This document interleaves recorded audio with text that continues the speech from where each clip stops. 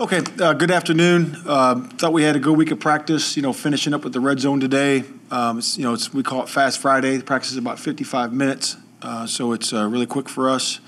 Mostly featuring down there in the red zone, but we get some field work as well, short yardage, some goal line stuff, so really good. And I thought the guys executed well. So, the main thing we're talking to our players about this week really are just one play at a time, all 11 on the same page, and that's just really execution. And that's what we're trying to get done on a more consistent basis. We're looking for development of our football team, in a lot of ways in this game, in terms of just the core principles, and then doing those things better as we work through the week. So we're excited about going up to MetLife, and having the competition there with the New York Giants. And they're a good football team, very similar to us, starting out new, young crew. Good running game, really younger on defense. So it's a little bit of the same type of matchup. So we're excited about the competition going forward and our preparation leading into this game. I'll open it up to questions from there. Do you have any concerns about Cairo being able to play Sunday? Cairo was out today with personal. Do you guys plan on bringing another kicker in case he can't go? I'm not answering that question. He's got a personal issue, and we'll see where it goes from there.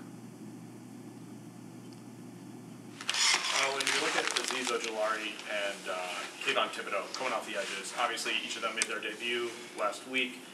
So are there any challenges in evaluating them with only one game this season? And I guess, what do you expect? How do you prepare for them?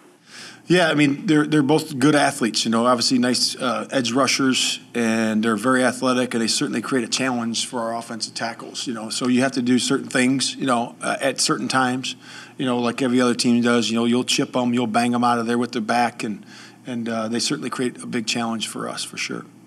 What did you see out of Jalen Jones last week, and with Jalen Johnson out, what are you looking forward to seeing in this second game? Yeah, just more consistency. We thought he had some really good snaps, really good coverage snaps. He did a nice job, in the run game, keeping the big cup. That was a big issue. That's always for the corners. I thought he did a nice job of that. And just more consistency, really, from him. But he had a good week of practice. We had an end-of-game question for you. Did you guys consider the scenario that if after you called the time, or after the Texans called a timeout, that they might let you score if you ran a play? Was that something you guys had talked about? No, I didn't see it as a freeway situation. We call that freeway. We did not see that in that situation there.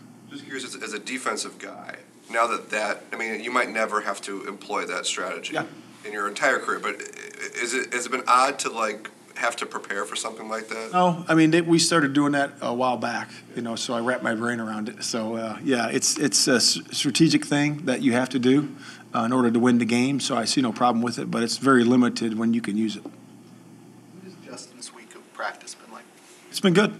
It's been good. Like I said earlier in the week, he's been positive, upbeat. He's been, taking charge of the offense and working on his footwork, working on his timing, working with the receivers, with the timing. So we're excited to see progress this week. If he can put up some numbers on Sunday, I know you're going to do what you want to win, or what you need to try to win. But if he can put up some numbers, what would that do for him? And maybe even for you as the head coach, you had to answer questions the last couple of weeks about your pass attack. Yeah, I mean, I think it's just growth. It really comes down to taking one performance at a time and just growing. Whatever that is, it's about having growth. Last week I thought he had some good explosive passes, in there. So we took the positive from there, and we're growing from that point. See it on the stat sheet, though. What would that mean?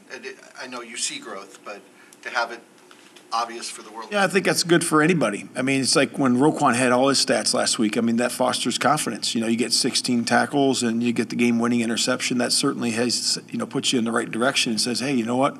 I can see it visibly on the stat sheet and I can see it in my play. So I think that's true for anybody going forward.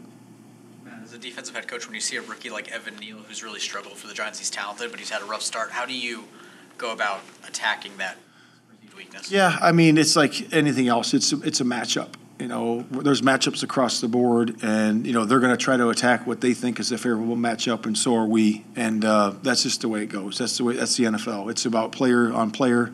It's about creating that matchup, the one-on-one that you can get if it's a coverage guy or a receiver or offensive lineman versus a D lineman. So those are really the critical matchups that you look at during the course of the game, and we're always trying to get those. How do you sort through how many snaps are appropriate for Khalil Herbert? Yeah, we always go through, and I'll talk to the guys here in the next, 24 hours, before we get on the plane, and talk to them about, substitution review, what happens if this guy's, what's the rep count for each guy. I'll go through that with those guys. And then, who's the pair and the spare? Who's the guy if somebody goes down? What happens? What's our situation at that point? And we'll go through that during the course of the next 24 hours. What did you like about his stamina, having to play a lot? No, I like it. I like it, and that goes for the offensive line too. The offensive line, receivers, the whole offensive group, and the whole football team has good stamina. It's because of how we practice. It's how we prepare. And the guys have been pushing real hard since training camp, and they got that base down now. So once we get playing into games and the guys start blowing and going during games, then that stamina keeps building. So I think it's a good thing. And then we got to be mindful as coaches of when to push and pull back to make sure they're fresh for Sunday. What have you seen from Treston on kick return? Yeah, like I said, he's we got to do a better job sustaining blocks. I think I said that on Sunday or maybe it was Monday, but and he's doing a good job. But I know he's got to do a little bit better. I think he can utilize his speed better, set up the returns a little bit better, and he knows that, and he's gonna get that done here coming up. Talk a lot about clean slates for guys, and one of those guys we talk about with that is Eddie Jackson. So if you as a head coach, when you give this guy this fresh start, this clean slate, and then he responds 2 picks in 3 games, what does that mean to you as a coach, as a teacher? No, I mean, it's really, and that's a good question, because that's really why you coach.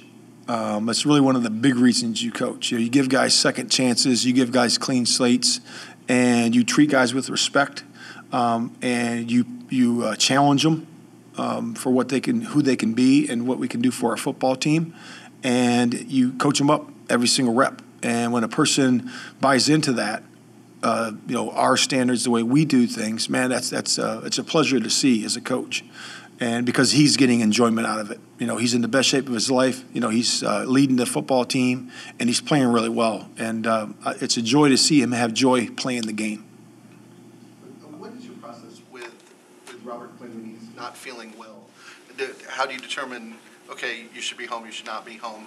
And I'm curious, just from your experience with COVID in Indianapolis, does that change the way you look at if a player's sick, whether he should be around or not? No, I mean, that's up to the medical staff. Yeah, it's up to the medical staff. So when somebody says, we list them as an illness, that is what it is. And whatever that situation may be, when they're back, and then we plug them in and play.